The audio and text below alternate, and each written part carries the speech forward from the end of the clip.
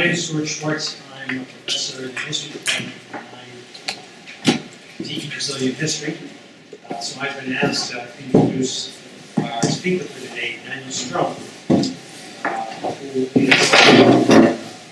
president of the University of São Paulo in Brazil. Has his MA degree, I'm sorry, his BA degree from the University of São Paulo, but his MA and PhD from Yale University in Jerusalem. He works in economic history in Brazil, and I won't bore you with all of the distinctions and honors, but I should mention his book, The Sugar Trade, Brazil, Portugal, and the Netherlands, was published recently by in the United States by Stanford University Press. I happen to have the Portuguese version of the book, but the format is exactly the same as this, and so I will pass it around while we speak. It's really a rather remarkable publication event. I'll just show you the kind of way this was done. As you can see from the format of this book, it's really pretty spectacular. It was actually Stanford picked up the book in format as it was published in Brazil, and has published it in English. So you can pass it around this way. You can slide it on the table so you don't have to lift it. For those of you who are challenged. And so Daniel is a specialist in economic history and has worked on the Brazilian sugar trade, and is going to speak to us today about that topic in a talk called The Brazilian Sugar Trade and the Formation of the Early Modern Atlantic World. He'll speak for a while, and then we'll leave some time for questions and discussion. So without further ado, please join me in welcoming our speaker, Daniel Strum.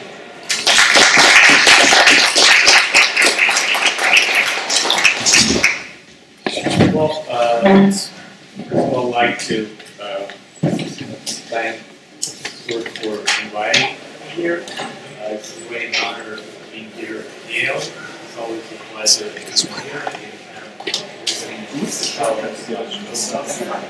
And I'd like to thank Mayor, who spent a lot of effort and time organizing this during a very hectic period in his life and career. Well, so let's proceed with the lecture.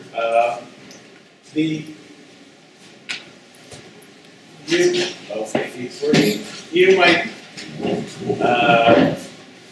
the sugar production, and I don't know whether you're familiar with it. If you're not very familiar about sugar production in Brazil, I suggest you should buy Stuart's book and learn more about it. I'll speak very briefly on a few seconds. So, in the late 16th and early 17th century, and from then on, sugar production transformed dramatically the landscape of Brazil. It caused great devastation of the rainforest to plant sugarcane, and also for firewood that was required for boiling the sugarcane juice for most of the months of the year, and often across the whole 24 hours.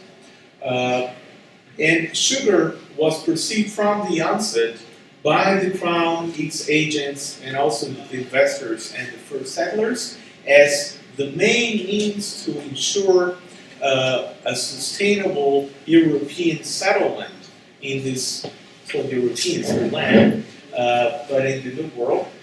And so it was done. The planting of sugar requires long tracts of fertile land, large quantities of firewood, and mainly the protections from indigenous and foreign attacks. And this is what, after some failures, the crown tried to provide, and after there was some security against both indigenous and the foreigners, sugar production started to thrive in Brazil, basically because there were many good conditions like a lot of fertile land, there was enough sun, the climate was propitious, And the most important thing, there was a lot of demand for sugar in Europe. So the planting of sugar also has the side effect. It caused either enslavement or coercion for trade, death, or of indigenous people, or they being driven out to the hinterland. At the same time, Brazil was probably, if not, I guess, the first country, although you're going to know more about it, that received most enslaved Africans. So it caused a mass transfer of Africans to Brazil and great destruction to the indigenous population. Also, Europeans were driven to the colony with the government incentive, but some of them were also forced to move to the colonies as exiles, not very different from the Virginia Company here. But many of them also because they expected better perspectives than what they had at home. And capital from different sources also contributed to this process. And well, here, this is a slide that I know is sort of light, so it shows the Africans working and also more in the sugar production itself, and the Indians more supplying victuals for both Europeans and to some extent the Africans, and so on. But I think that one of the most striking things about all of this process that involved all of these populations, the indigenous population, the African population, and the European population, and all of this suffering that was involved into it, is that it produced a product that would be consumed almost entirely on the different side of the ocean and on a different hemisphere. Not only that, but we tend to focus very much on the Industrial Revolution that happened in Britain, and indeed it was a very remarkable process. But the sugar production worked in a quasi-industrial process. You did not have all this kind of medical machines, such as the steam machine in the revolution, but it required a production line, division of labor, specialization, and hierarchy. And the line of production should be very tightly coordinated, otherwise you would lose everything that all the work and money that it had spent until then if the sugar burned or was boiled otherwise. So this is one of the sketches of different stages of production. This is where you dry the sugar. So sugar did not only it certainly transformed the coast of northeast Brazil and other parts of South America and also other parts of the Atlantic sugar production, but it also transformed the economy. If not transformed, it enhanced or provided incentives to the economies of the other places that were involved in its trade. So most of the sugar produced in Brazil was channeled through Portugal. Portugal then was a small country, and strikingly still a small country. And a poor country which started to rely more and more on imports, and also to support its population, especially in years of bad harvests. So one of the things that it provided was bread, especially wheat and rye was not ready-made bread, but wheat and rye to sustain the Portuguese population. Also, manufactured products. Okay, these are Dutch linens, and a large part of the sugar produced in Brazil was eventually distributed in the Netherlands, mainly in Amsterdam, and also to a certain point refined it. So the Netherlands also benefited, both by re-exporting sugars to other places in Northern Europe and elsewhere, and also exporting products to Portugal and Brazil, both from these other countries Northern Europe and also local products such as these manufactured linens and other manufactured items. It also reached here, you might find it a little bit homish. Oh, sorry, I'll go back to this. Something went wrong. The picture didn't get there, but also it involved to a very small extent North America. It was a very important product that was featured here in Newfoundland, which was cod. The Catholic diet forbade consumption of meat during Fridays and some other days, and for historical and cultural reasons, the fish that became very popular in Portugal and still is very popular is cod.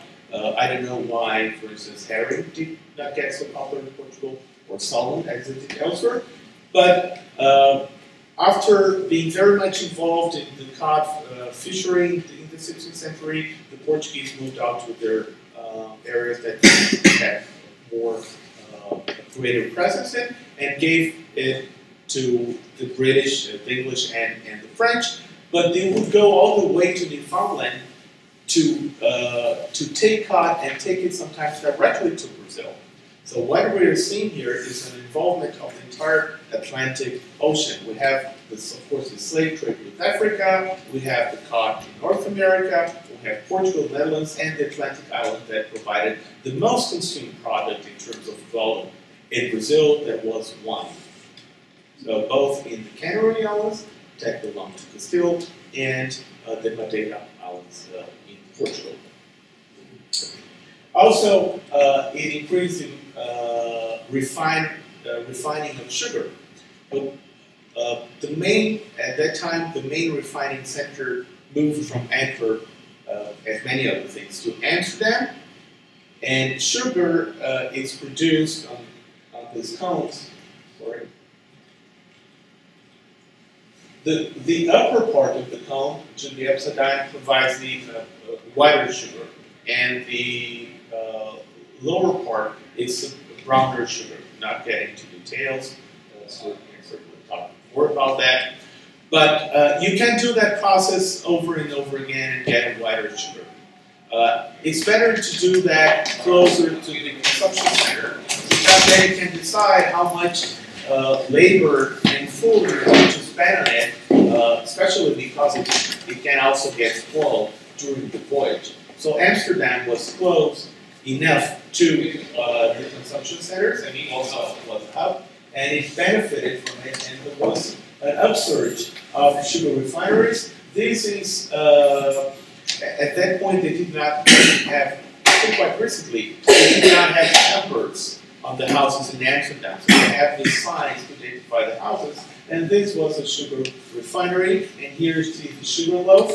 So that mountain in Rio is named after this sugar loaf that comes from that gold that we saw in the other slide. Also, the greater supply of sugar brought about an expansion in sugar consumption and also a diversification of sugar consumption. There is a large debate to what extent and when sugar became a more popular product, it became consumed by more people and lower class people. I think the most influential work about that is certainly by Sidney Mintz, which has been debated since so. But as we saw, there were different grades of sugar, and sugar could be consumed in different quantities and different qualities at different times. So this picture by Peter Bruegel, I don't remember the other or the younger, shows a landlord presenting a sugar loaf to his peasant. So he might have done one cake at once, or he might have spared it to consume it sporadically. But what it clearly shows that sugar did reach lower classes in different levels, different qualities. Also, the whole consumption of sweets became much more sophisticated. It was a process that started earlier on. It only increased in expanded scope. Here we see different sorts of sweets that were produced. I think if you want to learn more about it, we can do that discussion. Also, in terms of profession, we have the specialization of men that dedicated themselves in producing more sophisticated sweets, and these were the confectioners, and they were organized into guilds, and their profession was regulated. At the same time that women made at home more popular sweets that they sold either at home or on the streets. That we see here. This brought about many social problems because young people would spend some of the money that were given by the parents for them to shop in sweets, and this also brought a lot of regulation on sugar consumption. But all these changes that we see here, both in South America and in Europe, and also in Africa and other places, this was only possible because sugar was traded profitably. If the sugar trade was not profitable, it wouldn't have been possible. Okay? So the merchants who traded in sugar, they seized on the techniques, the mechanisms, the institutions that already exist, and were evolving and developing at that time. And this could be considered a period of relatively maturation of much of the trading techniques that have developed during the late Middle Ages and still the 15th and 16th centuries.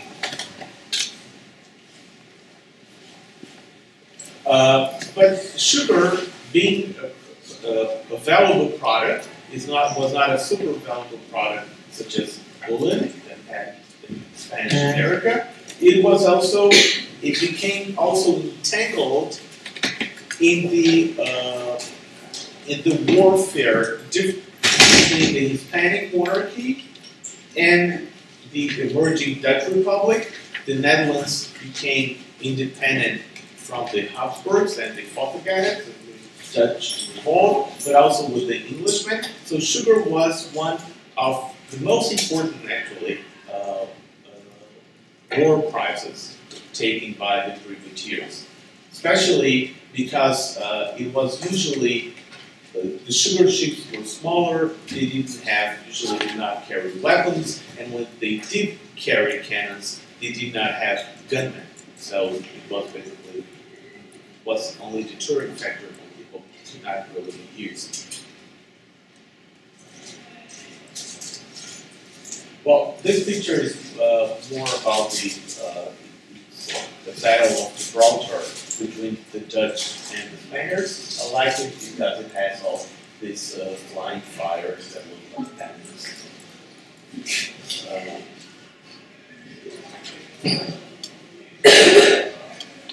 Okay. The other thing is that the work of merchants, most merchants were resident merchants. They did not travel with their goods. And most of their work was office work and was very tedious, and they worked for very long hours on paperwork, writing letters, writing down their accounts, copying their accounts, summing, dividing, checking if the reports that they received matched the records that they had, checking if people were not cheating them, checking if there were better business opportunities, calculating where they could get more profit from.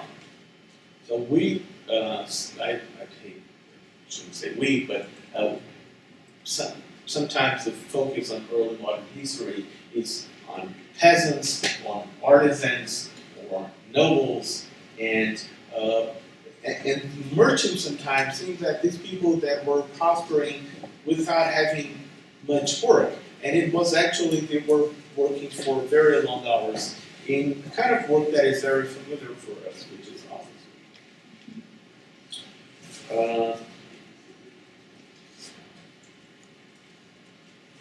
So some of these institutions that developed during this period, one of them is the exchange market. Here is the Amsterdam Bourse. It has not been invented in Amsterdam.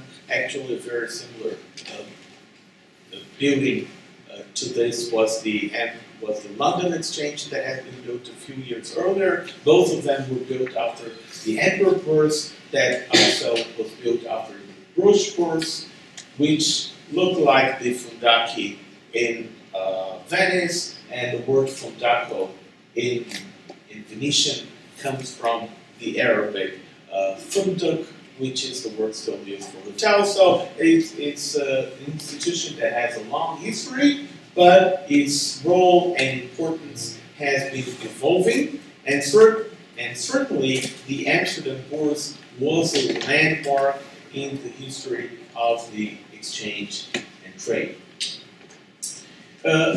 Other institutions that did not start at that point but certainly developed another is the insurance market. So insurance probably started in medieval Italy, but it certainly thrived in the Netherlands, where in the final years of the 16th century, the insurance chamber was established. It was supposed to adjudicate all cases referring to insurance, and it's very symptomatic that the first case that it decided about was a case regarding a cargo, a shipment of sugar from Brazil, actually a shipment that was never sent, so the policyholders wanted to have their money back, but they didn't, and that's what it was.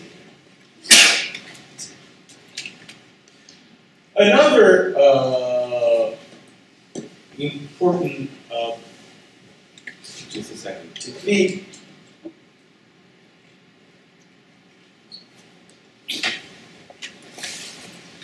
that had medieval origins were the seal loans. What is a seal loan? Well, the seal loan is basically a loan where when someone lends some money to someone else, let's say of the year, will be traveling to Brazil. So I lend him $100, and he will go there and trade in whatever he wants. And when he comes back, if he comes back safe and sound with the proceedings of his business, he is supposed to pay me back the same $100 plus a fixed interest rate. Let's say $30. Let's say. So he must pay me back $130. To make sure he does so, he pledges a specific property. Okay? At the same time, I shoulder the risk if something happens to him or the goods, only if it's harmed by pirates, privateers, or other attackers, fire, and water, meaning shipwreck or leakage or something else. Okay? So, this means that he doesn't have a problem of what is called in the literature, the legal literature, risk major, but all the commercial risk theoretically is on him. Okay? If he fails in his commercial operations, it's his problem. He has to pay me back $130, no matter what, except for those cases. Okay? So, in the literature about the sugar trade, this kind of operation is usually more associated to insurance, because for the smaller trader, it works as an insurance. It doesn't have to worry about force majeure. And that's actually how canonists and jurists made it legal because it was not usury, because the lender was shouldering all the risk, so it looked like insurance. But at the same time, it was also credit operation for other reasons, but it also had elements of the commercial agency arrangement. Why so? Because instead of going directly to Brazil and coming back, you could take my money and travel around to other places, continue to make money, and pay me back instead of a few months in a few years. So that's one problem. But the most problem in the case of the greatest issue in the case of the sugar trade, that usually that repayment was not made in cash, meaning coins, but in sugar to be purchased in Brazil at a fluctuating price. So I have here a quote. The borrower is supposed to purchase from the best, whitest, and driest sugar available in that land for the price that would be worth for cash, and will purchase the aforesaid sugar for the cheapest price possible. So that brings about the question, how the lender would know all that? What was the cheapest price, which was the driest and whitest sugar at that land available at that time? So that only happened because the information system between Brazil and Portugal, and also to the Netherlands, was effective enough to verify this information. Okay? Not only to verify, but also to enforce these contracts. Well, we remember that if the agent or borrower did not comply, his property would be forfeited. So here comes another problem. The pledged or mortgaged property, we would usually think about a house or real estate, but in this case it was usually a share in a ship. Most of the borrowers were seamen, so there were shipmasters, ship pilots, or other people that had shares in ships. Okay? So as we probably are aware of, ships are movable properties. So if you mortgage a share in a ship and the ship can sail away all the way to Asia, what kind of a collateral is that? Right? So it works so because you could track down ships. Of course you could track down ships. Well, first of all, ships are bigger than people, but also ship property was divided into there were a few owners of the ship. Usually 6, 8, 4, 3, but usually more than 2. Why so? Because of the shipwrecks, you don't lose all your investment. So it's called pooling capital and sharing the risk. Okay? This was the norm everywhere in early modern Europe, and also to a large extent also medieval. Okay, so also you have a crew. It's not a single person sailing the yacht. So the fact that you have many people, many stakeholders in a shipping operation, also the shippers, the people who are loading, the consigners that are waiting for the goods, all these were stakeholders. So that meant that there were many people monitoring the fate of that ship. Okay? The other thing that you could have the property of that share to your name and wait until you find out where that ship ended.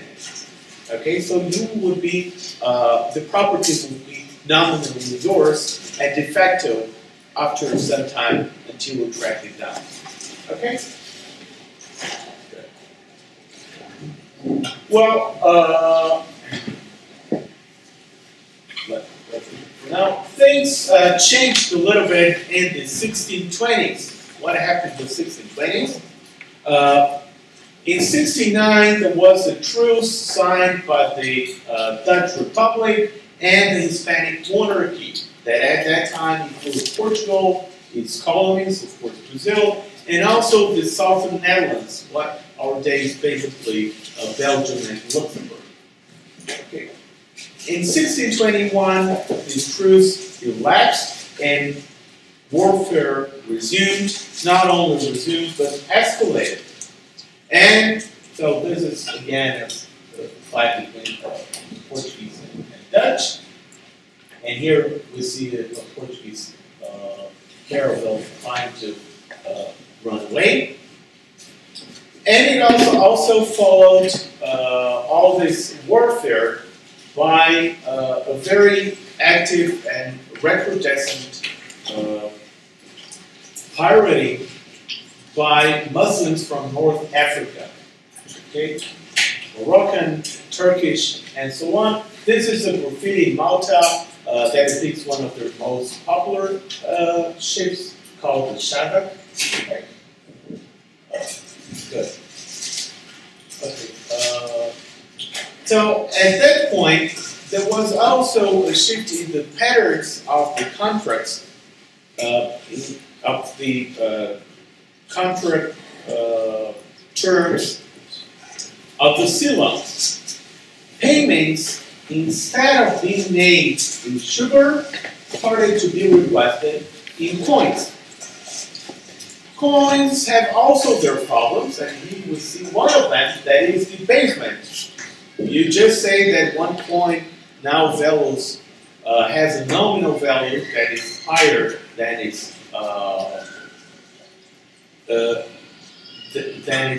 intrinsic metallic value, which is actually what happened here in a Spanish coin that's circulating in Portugal. But you can evade it by indexing the circulating coins to imaginary coins. I know that sounds crazy to you Americans, to North Americans, to South Americans, that makes perfect sense.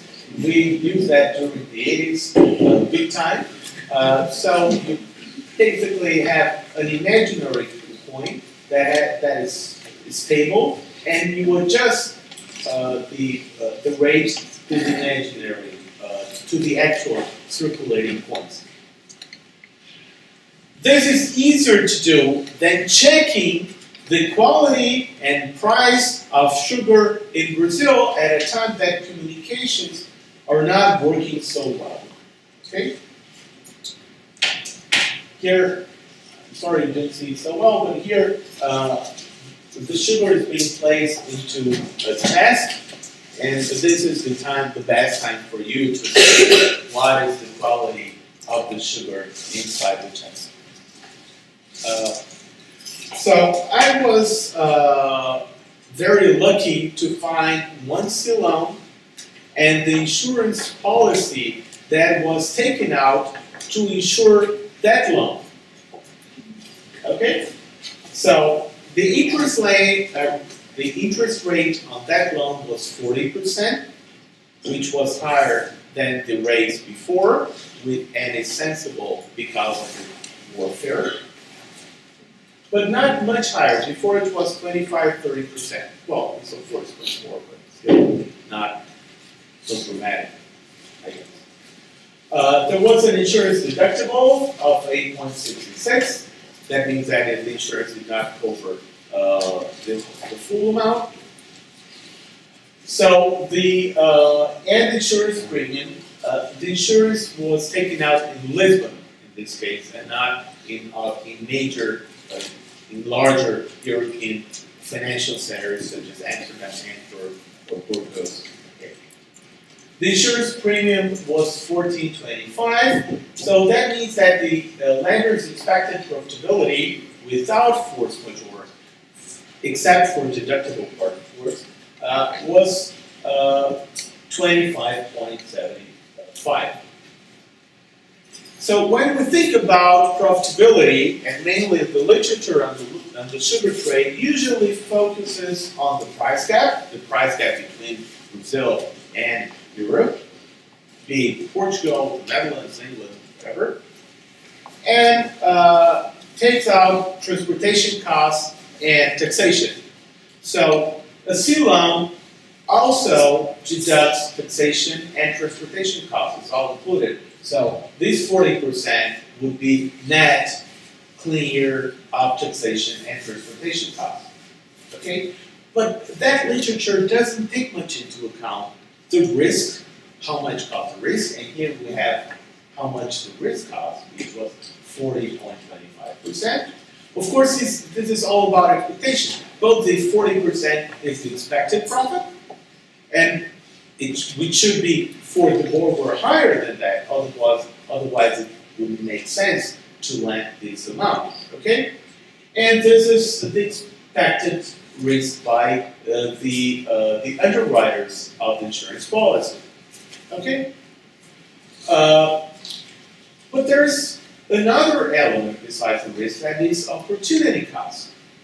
I don't know how much you're familiar with the term. Opportunity cost is what else you could be doing with the same capital that you're investing into an enterprise, into a venture.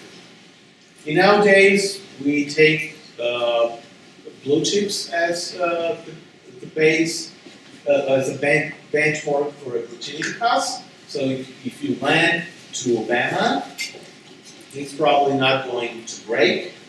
And then that's something that you have relatively low risk, and you could receive basically not much if you land to American government. But that's your opportunity cost.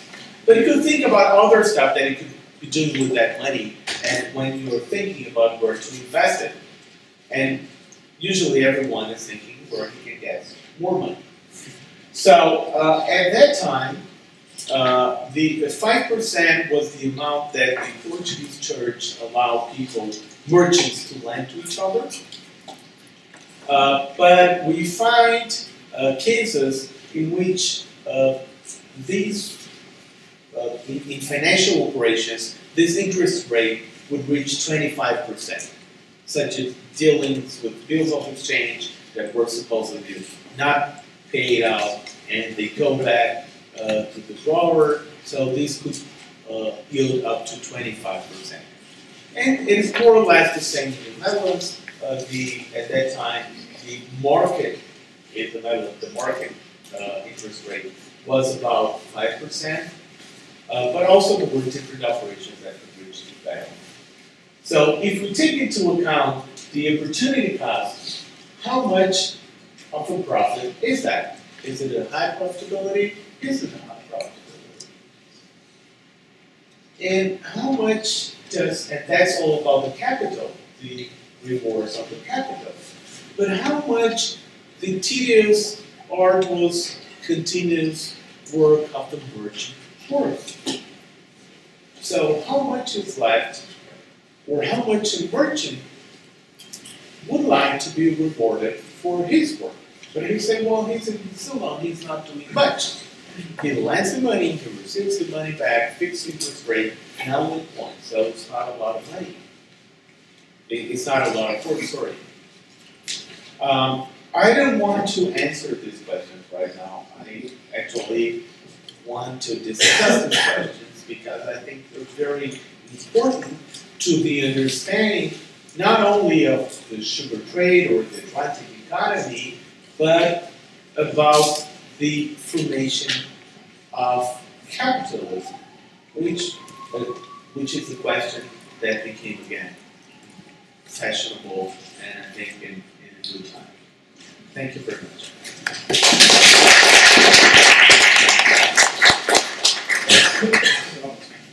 So we'll open up the floor for questions. It seems like the underlying, you provide us here an equation, right? And you're asking what's the profitability of this trade, yeah, right? And that's kind of captured in what the merchant's expecting to receive. Yeah. Why is somebody in this trade? What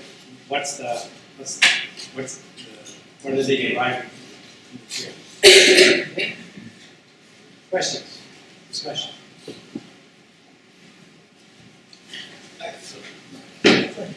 So you said it's a timely question, and I agree with you very much. And I wonder if you see, you know, what's happening in capitalism today, the whole state's going bankrupt. Like, it sounds to me like your argument is that, you know, capitalism really isn't that profitable. Like, it's just. Well, I'm just saying that if you, I'm very wary about being anachronist. So sometimes history provides insights to understand the present, and I'm happy about that. I think there are certain commonalities about human behavior, because if it were, we would not be able to study history if there were different creatures, different beings. So we expect some kind of commonalities in behavior throughout time and space. Okay? But I think if you take that back to, if you think about opening a startup, okay? You don't go to Wall Street, but you just think about opening a startup. Think, why should it do that? Well, it's a lot of, well, for many people it's a lot of work, and it's a lot of investment, and some people take loans, and not everyone profits from it. Okay? Not everyone becomes parts of work. And so I think that's still a pertinent question. So we tend only to look at those cases that went well, but not everyone went well. And it's also a lot of work. To think here, of course, that it's a lot of prejudice against all that. That comes from all the way from the Bible, but certainly the medieval theology and law did not help. But at the same time, there is all the fortune plays a great role into it. So of course, if this ship sinks or doesn't, it changes how much all these people gain from it. And I think that the interference of fate also makes it think a little bit suspicious, because it's not that if you're a sandler, you take some leather and you work on it for some time and have a shoe. So this is something that is more transparent, and well, of course, something your shop can burn down or something like that. But usually things don't happen. In here, you have things that can change dramatically in terms of fate. And that's calculated. That's the insurance premium. But that's what they try to calculate. Of course, it's not always work, because you can have a sudden attack, you can have a privateer fleet that they do not know about them, or exactly they had misfortune of being right where the Muslims pirates were waiting for, and they thought it would be in a different place. So that they try to calculate, but it's also certainly something not very precise. On the what I wanted to say also, on the average, that worked. If that wouldn't work, that wouldn't be sugar trade would not be trade. So, but that's the macro. Okay, the big picture is worked, and we saw the consequences of it. But if you look at the individual cases, it not always worked out well for them. And if you want to engage into it, you were taking the risk, and you were also taking a lot of work. And people that do that, they want to be rewarded for it. Well, I feel like I'm praising capitalism. I'm just kidding. I just want to ask you about what were the kind of defaults that happened on these loans? What levels of defaults happened on these loans? And was there, in a sense, a shift in ownership of ships from shipmen to merchants? And therefore, is it in some way, can we see it in some sense as a concentration of different parts of the whole sugar chain from capital? ship of transportation itself into merchant hands, and therefore is this can one see it in that framework? I'm not sure if I understood. You asked how much of default in payments? Default in payment, and therefore how much of the ownership of ships move from, say, shipment to merchants? Okay, so here I have a problem with the sources. Unfortunately, the port sources disappeared for that period, so I cannot track that. What I see sometimes are powers of attorney. So in some cases, there are powers of attorney for people to get to charge and get the ownership of those ship shares in different places. So that's do happen. But sometimes it's not clear why it's happening.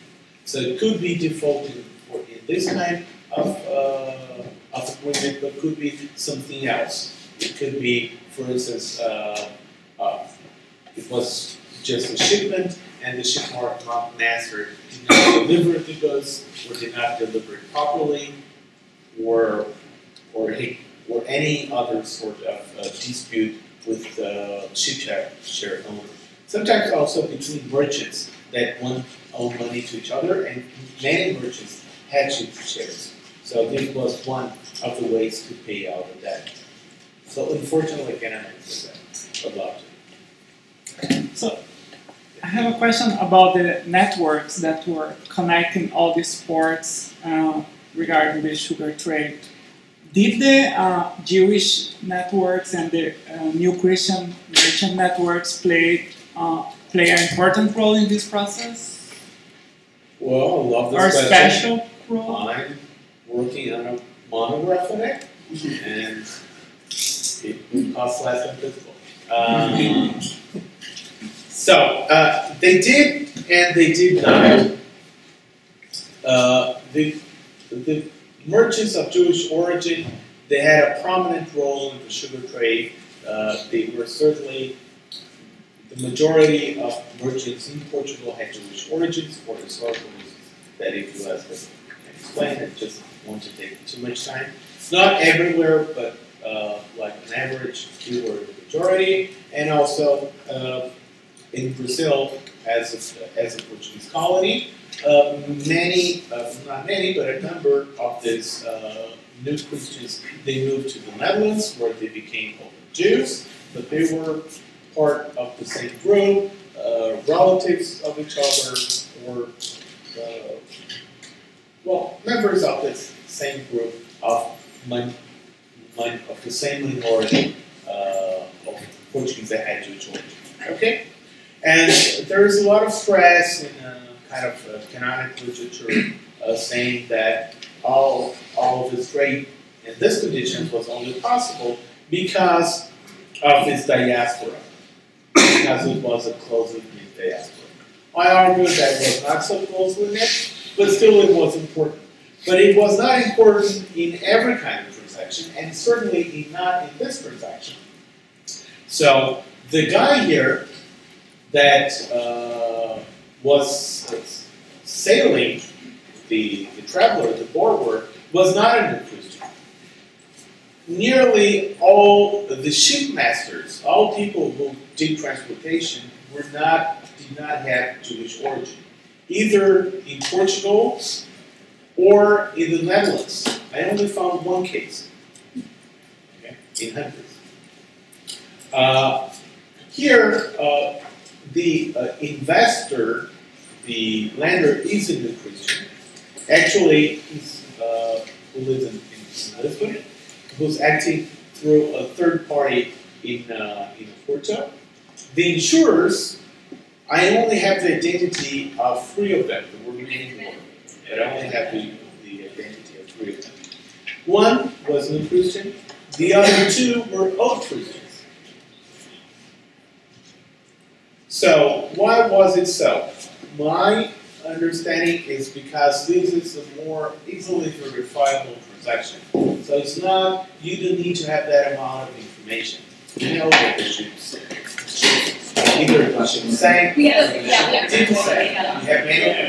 There were many people tracking down the ship for the reasons I explained. So not only if the ship runs away, but if something happened to the ship. So you had more information about that. So this was a simpler kind of transaction, and therefore it was usually more heterogeneous. Okay. The same about insurance. Not only so, but it was beneficial to have heterogeneous transactions in these cases because it enriched the information that one received. If you only talk to the same people, if you only talk to your classmates, you'll only know what your classmates know. But if you come here and talk to people from the law school or from economics and medicine school, you may find out very interesting things. So the fact that we were people that belong to different groups made that they could get sort of. So if over the long, what did a merchant expect to make? Planters, sugar planters, sometimes they made a killing and they made 20% in a year. But most of the time they were happy if they made between 6 and 8%. Right? What did a merchant expect to make from these? That's a good question, and I'm actually looking for the answer. And I think that they would like to make certainly more than 5%. And I think that they will certainly want to make something that would cover that risk. So it should be at least. Would they stay in business at 5%? Only if they think the risk. Thank you, Mr. Walker. Our lunch has been confiscated, and we were